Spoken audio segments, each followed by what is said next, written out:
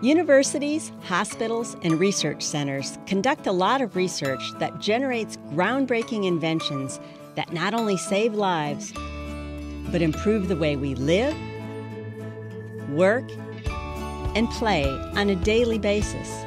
Technology transfer plays a central role in bringing these ideas from the lab to the market.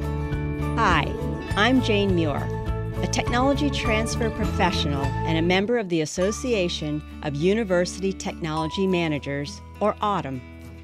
We're the people who work to transfer the discoveries developed at universities and research centers to companies that can turn them into products and services that benefit society.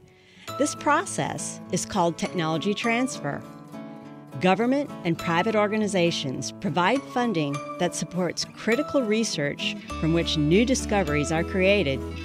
Technology transfer professionals work to protect these discoveries and create partnerships to help these discoveries become new products. This sounds simple, but there are many steps involved in taking an idea and turning it into a product.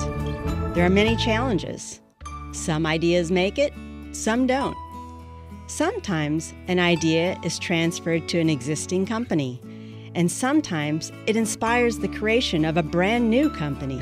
These companies turn these ideas into products that have a huge impact on improving lives, creating jobs, and supporting new research discoveries.